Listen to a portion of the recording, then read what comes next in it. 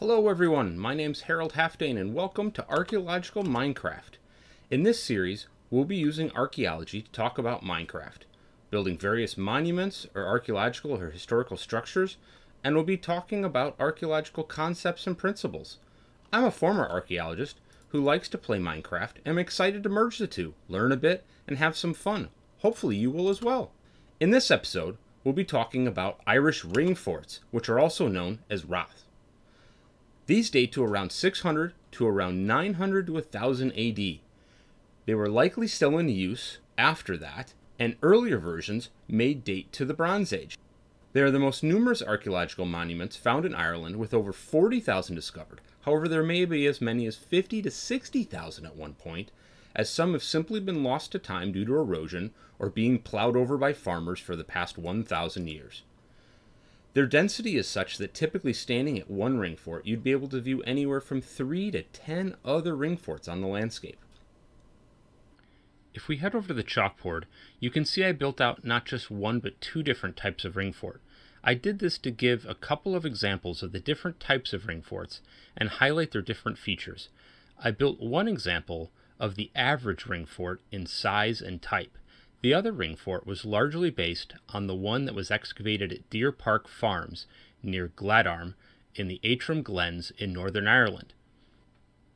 I also took some aspects of the ring fort at Castle Balfour de Mesne in Fermanagh, Northern Ireland. As you can see from the different diagrams of a side view of the two ring forts, the average ring fort on the right, which matches 84% of known and identified ring fort examples, is what is called a univalent ring fort. That's just a fancy way to say it only has one bank. It also has a single fosse. A fosse is just a fancy way of saying a ditch. So a typical ring fort will have one bank of around 2 meters in height and one ditch which encloses a circular interior. That interior is on average 20 to 44 meters and a total diameter, which includes the outer bank and ditch, of around 30 meters to 60 meters. Only 3% of ring forts lack a ditch. In the second example, that is largely based on the ring fort at Deer Park Farms, you can see that from the side view diagram that I have built it as a bivalent platform ring fort. As you may have guessed, bivalent ring forts are one that has two banks, and in this example has a single ditch that's located between the two banks, as it is on the ring fort at Castle Balfour de Mesne. A platform ring fort, otherwise known as a raised ring fort, like is seen at Deer Park Farms, has a raised interior where the central area is higher than the surrounding landscape. With that out of the way, let's jump into the time lapse and we can talk more about ring forts while you watch me build them. I picked ring forts for this episode not just because I find them fascinating, but because I think they're a great structure that integrates well into Minecraft, specifically as a great starter base. When you're starting out in a new Minecraft world or exploring a brand new area and want to throw up a cheap and fairly quick base that will offer some protection from mobs, a ring fort fits the bill. Just as what occurred historically, you can dig a simple 1 to 2 meter ditch, or in this case 1 to 2 blocks deep, that can become the material for your bank. While the historic Irish didn't need to worry so much about zombies, skeletons, or creepers, they had their own reasons to build ring forts which provided them two different kinds of protection. While the minimal fortification might not have protected against a determined attacker and certainly wouldn't have helped in any form of siege, it did help protect a farmer's property, specifically their cattle and livestock, from cattle raids. Generally speaking, the individuals who lived in ring forts were simply farmers, and their ring fort acted as their homestead. In Ireland, during the Iron Age and early medieval periods, cattle raiding was a frequent issue and is a topic in a number of Irish myths. There's some debate about how good ring forts were as a fortification, as all but 5 examples lack a palisade. A palisade, in other words, is a wooden stockade surrounding the ring fort on its banks. It's possible that ring forts had more of a stake wall or fence surrounding the bank.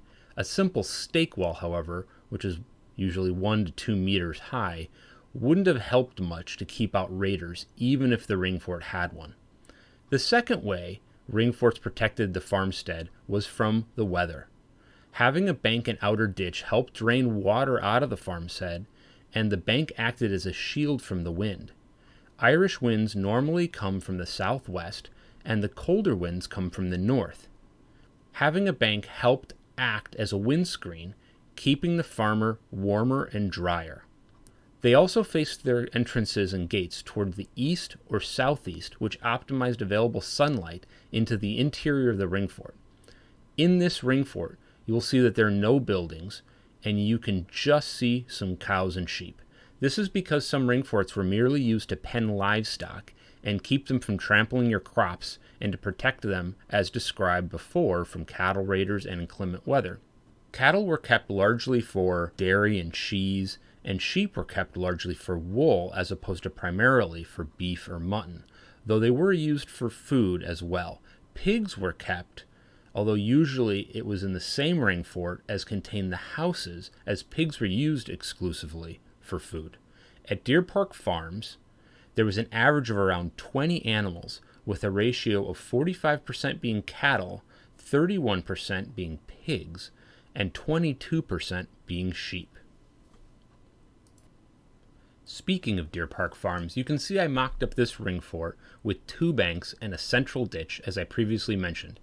This indicates that it would have been owned by a higher class individual who was more upper middle class and higher status than a typical farmer.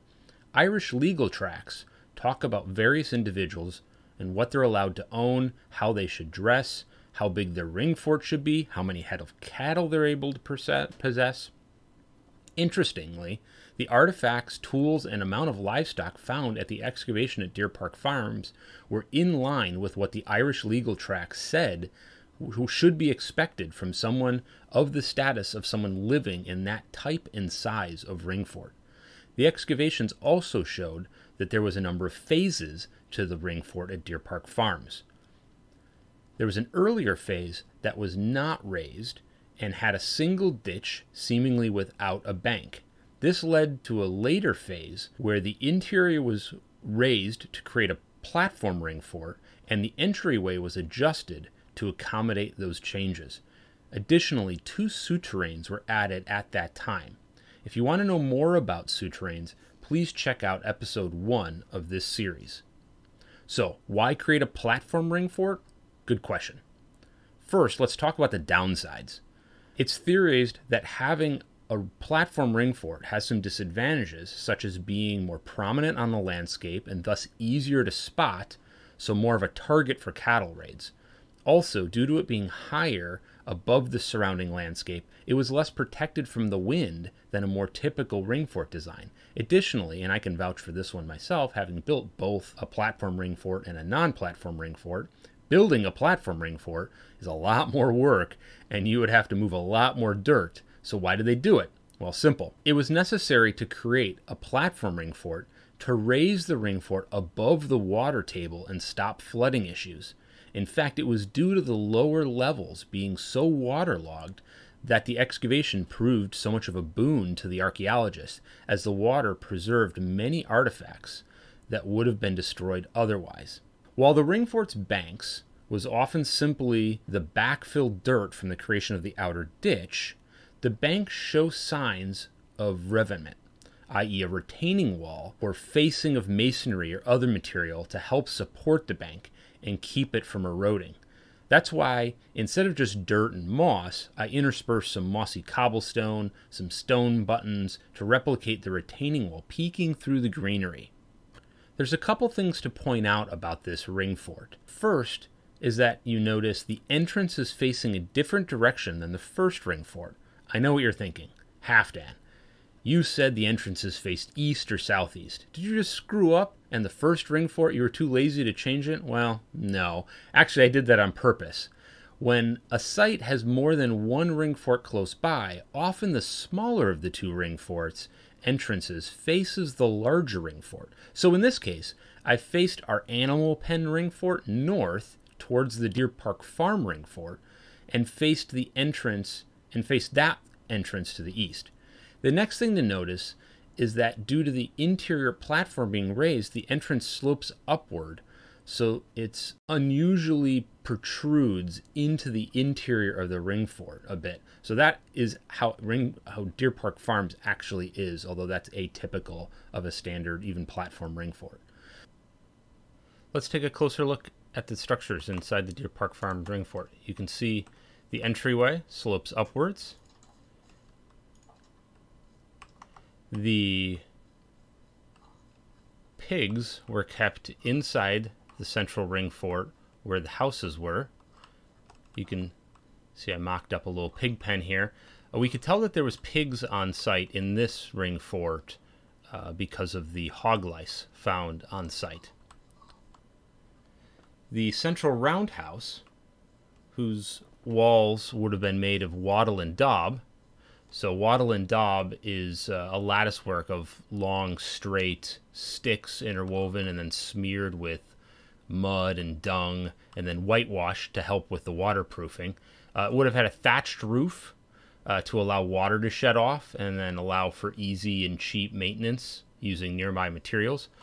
The roundhouses faced east towards the entrance, which was typical as its location, which is at the center of the ring fort. So typically you'd find the roundhouses in the center of the ring fort. At Deer Park Farms, the house is really close to the entrance, but both the entrance and to the ring fort, as well as the entrance to the central roundhouse, faced east. So if we can head inside, you can say it has a central hearth with the living areas around, so sleeping quarters and living quarters around in the thatched roof, and the smoke would just go right out through the thatch.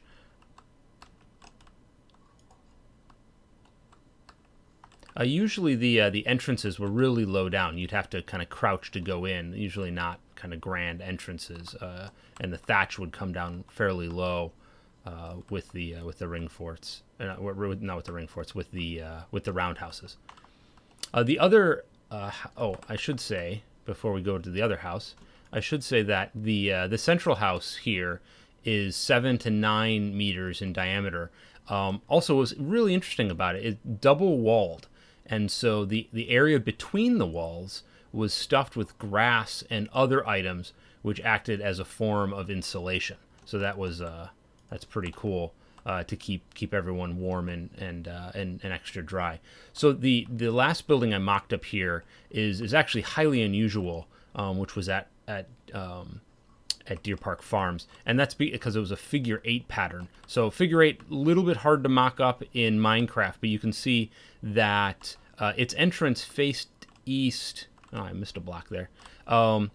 Its entrance faced east, just like the central roundhouse, but you can see that it was kind of one circular, smaller roundhouse, kind of affixed to another circular roundhouse. And that's how it made the central figure 8. This also was double walled as the central figure 8. A little different between the excavations and my mock-up. In the excavations, it showed that both areas of the figure 8 had a central hearth. I mocked it up in the back here simply because in Minecraft it was really just you'd burn yourself even just trying to walk in. It would just be it would look ugly inside. It's too small. So a little artistic license there. So at the beginning of the episode, I mentioned that ring forts were used right up until around 1000 AD into the Norman era. During those later habitation phases, more towards the Norman era, you can see that the later habitation phases, some ring forts shifted away from having a centrally placed roundhouse, and you see them being torn down completely. And in that same layer of occupation, instead, it was replaced with rectangular house located kind of on the side. I didn't mock that up here because that I wanted to stay more true to what Deer Park Farms ring fort looked like, but yeah, it would abut the inside of the bank instead of being in the central area. And then Also, it was during that era that many more souterrains were built in conjunction with that the rectangular shaped house. If you want to learn more about the Irish Ringfort, I highly recommend you read a book by Matthew Stout named The Irish Ringfort. It's a pretty easy read, about 125 pages, so totally accessible. Well, I hope you liked our dive into Irish Ringforts and enjoyed today's episode, and maybe you're even inspired to build something like this in your own Minecraft world. Please make sure you leave a comment below if you have any feedback, if you liked the video. Like, subscribe, you know the drill. Thanks, and have a great day. Bye for now, and I'll see you in the next episode.